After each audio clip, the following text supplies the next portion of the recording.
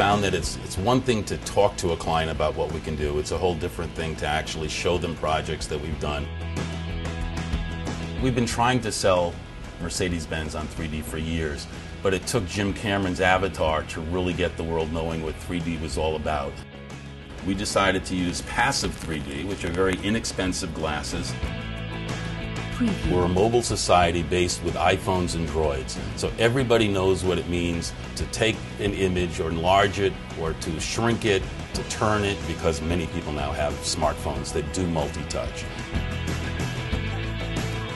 A new technology that is very exciting, akin to when in the Terminator movies Arnold would walk into a bar and look at a character and all the information about that character would be projected through Arnold's computer eyes. In this case, a computer and a camera are looking at a marker that I am wearing on my head, and when it sees this marker, it knows to put up, in this case, a computer animation. It is a very simple device that once you plug your phone in, starts to charge it. And then we decided that since people are standing there charging their phone, that we've got a captive audience. So we decided to add opposing view 32-inch LCD monitors that can play any type of video that we'd like. Preview.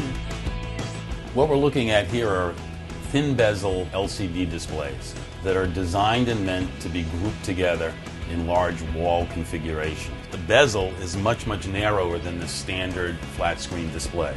The images tend to merge together, and what you see is one large virtual display. These screens can be assembled into almost as large an image as you want. The resolution is extremely good. Even with web-based videos and even with files that we'd send, it's still not touching and feeling and actually using the equipment. And especially when it comes to 3D technology. There's only one way to actually see it in 3D, and that's to come to the lab and actually see the productions that we've done.